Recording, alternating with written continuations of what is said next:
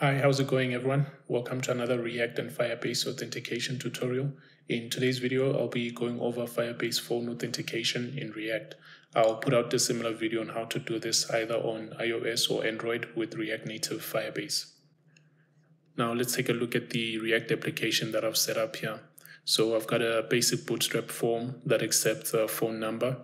And once I enter my full number, there's a button here that expands the form to request the OTP from the user. And then going into my VS Code, I haven't implemented the Firebase code yet, so it's only the form for now. So when the user submits the form, we have this request OTP function that's set up. At the moment, it's only set to expand the form. So I'm using a state to get the expansion state of the form. So once the expansion is true, then we display the OTP input. Now, before we go ahead and implement our function, let's first go over the steps that we'll need to take to actually implement phone authentication. I'll go ahead and reload this page here. So before we can implement phone authentication, the first thing we need to do is set up our Firebase project, obviously, and add phone authentication. So before I go over that, let's come to this section here, which is step 2, which is Recapture Verifier. So this is like a required step before we can implement any phone authentication. So it's a security requirement by Google that we have a reCAPTCHA form that the user fills out before they can send out the OTP to the mobile device. And the reCAPTCHA can either be the invisible reCAPTCHA or the normal reCAPTCHA where you have to select a few blocks. So let's first set up our Firebase project. We'll go ahead and create a new project. We'll call this one phone auth. No need for Google Analytics. We'll go ahead and create our project. In the meantime, I'll install Firebase in my React project.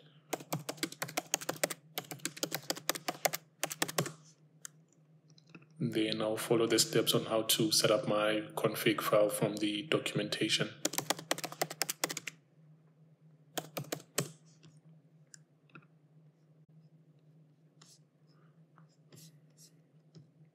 So in my source folder, I'll create a new file, call it Firebase config.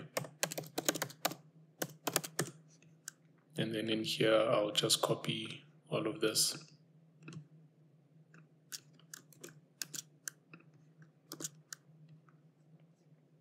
And then for my config information, I'll head back to my console. Set up a web application. I'll just call it web app. And register your application.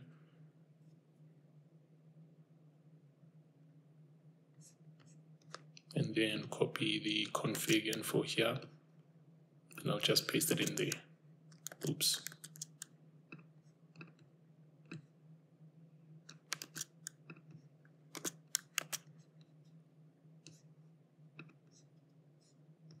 Then continue to console.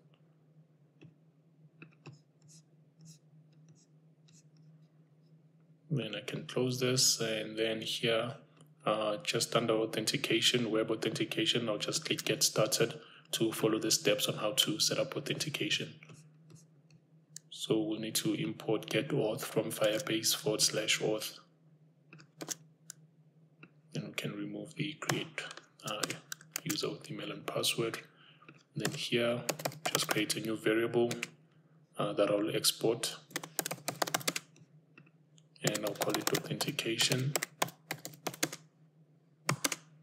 And here I'll then call getAuth and pass along this app variable here. And then in my app.js, I'll go ahead and import authentication from my Firebase config. And then let's just go ahead and enable authentication in our application here. So we can go ahead and close that tab there. And then we'll just be setting up phone authentication and save.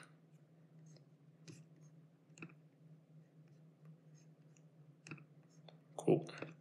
And then from here, so as I mentioned before we begin, we need to first call the Recapture Verifier.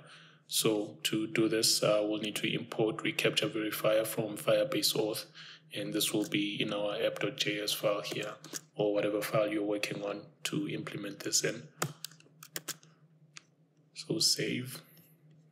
So here, once we expand the form, what we need to do is have this method here. So let me first copy this and then I'll explain afterwards. We can remove this on submit. So what's happening here, we're creating a variable, a global variable in our application with this window.recapture verifier, and this variable is basically the reCAPTCHA form that's being generated. So this is a global variable because we'll be using this in other functions in this application. So just to illustrate this, let me make an example here. So if I go in my console here, I can create a global variable by simply calling window dot, and then this will be the variable name. So test, and then will be equal to, let's say, testing variable. And then anywhere in my application, I can then just call window.test, which will be referencing that variable we just created. So in the same way here, we first generate the reCAPTCHA form using this new Recapture Verifier that the user will have to fill in. If it's a visible reCAPTCHA, if it's an invisible reCAPTCHA, it will be just pop up on our screen and just do the verification in the background. And then the variable that will be referencing this later will be this Recapture Verifier. So from here, this sign in button, this is the ID of the div where we're supposed to render the reCAPTCHA form. So here I've already set up a div with this is where we'll be rendering our reCAPTCHA. So I'll just replace sign in button with that. And then this next parameter is basically an object, and here we specify whether our reCAPTCHA should be visible or invisible. And I will take you through both solutions or scenarios in a bit. And then the third parameter is the authentication that we just created in our Firebase config. So I'll copy that and paste it in there. So I'll just move this into its own method. I'll call it generate reCAPTCHA.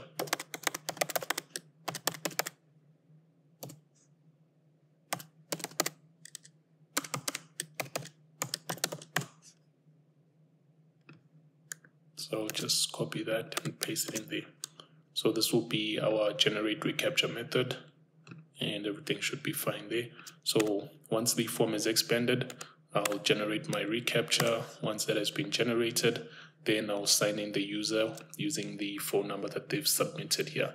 And to do that, we'll just need to scroll down and import sign in with phone number.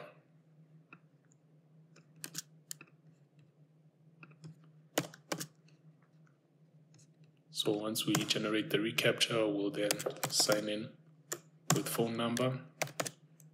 And then we'll first pass along, let's just check here. So the first parameter is the authentication, and then the phone number. And then from here, the third parameter that we need to pass is the app verifier. So now we have our reCAPTCHA being generated in this separate function. So to call this or reference this variable, as I mentioned, we can simply create a new variable here. We'll call it app verifier, and we can get this new reCAPTCHA that is being generated by simply calling window.recapture verifier. And then we'll pass that along as the third parameter. And then what this should do, this sign in with phone number will basically return a confirmation result, and it will also send the one-time ping to the user. And then we'll also catch any errors that we get. And for now, we'll just console log these.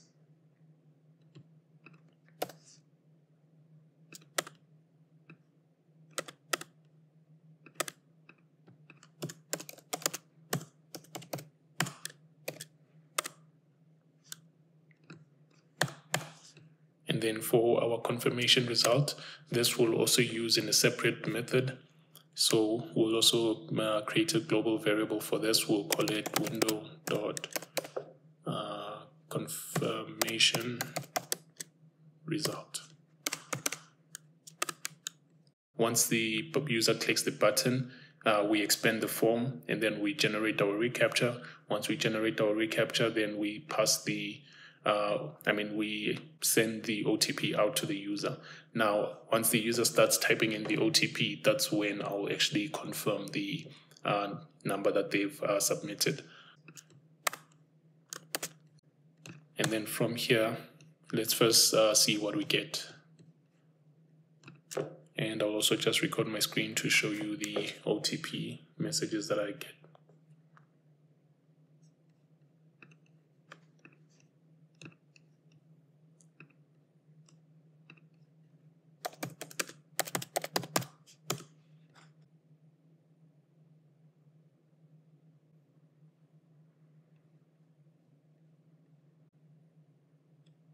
Oops, let's move our Firebase in there.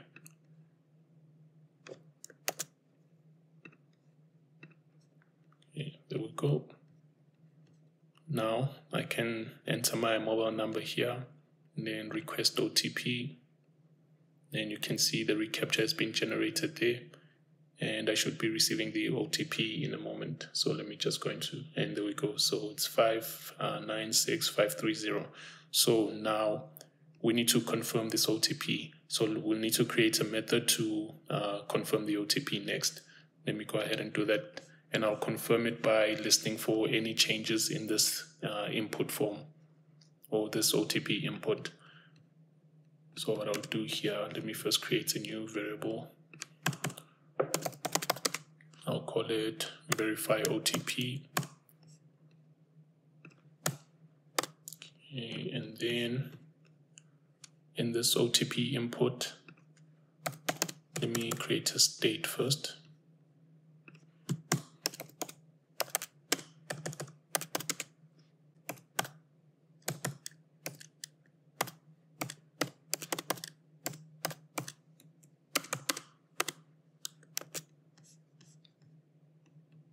So I'll assign a value here, which will be OTP, and then we'll also add a onChange event to our OTP input.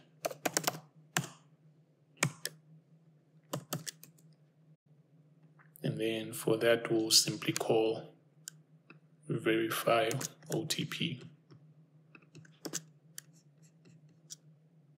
So let's get the value of our input.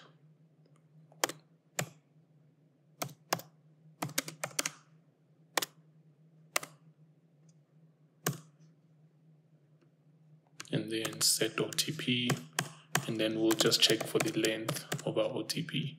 So if OTP.length is equal to 6, so the digit that's being sent to us is a six-digit code. So we'll check if the length is 6, and then only then will we verify. Let's console log the OTP that the user sends for now.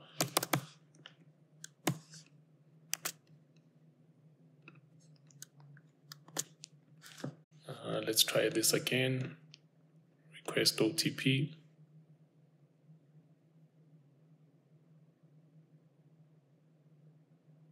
Then I'll type that in 596530. So only once I've typed in the full OTP, then will I do the verification.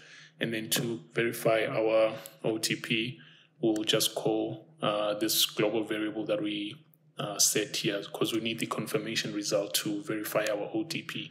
So I'll just remove that.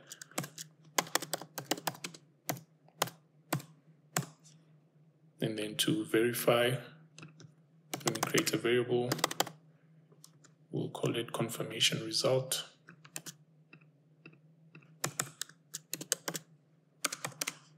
And then we'll get our confirmation result by simply calling window.confirmation result. And then from here, we can simply scroll down and copy, where is it? this section here.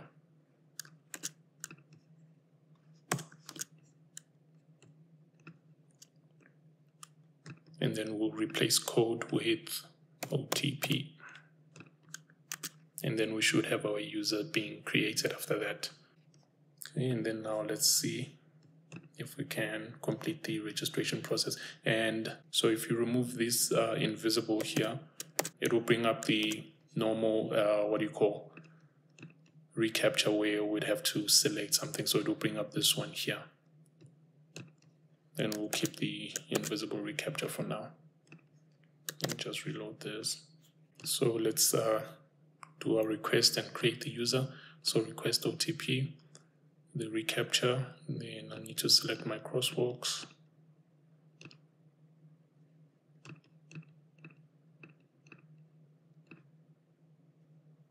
Then I'll just wait for my OTP to be sent.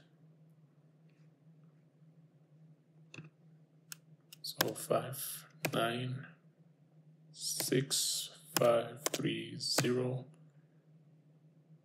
Then it should be verifying. We don't have any messages or console logs to verify, but it should have created the user in our authentication here. So let me just reload this. And there we go. So we have the user. So we should just have a console log here to actually console log the user out, and then could have populated that here. But ideally, that's how you'd go about implementing this. I'll share this code as well on my Buy Me Coffee page. So if you need the code, you can just hop in there and download from there. Cheers for now.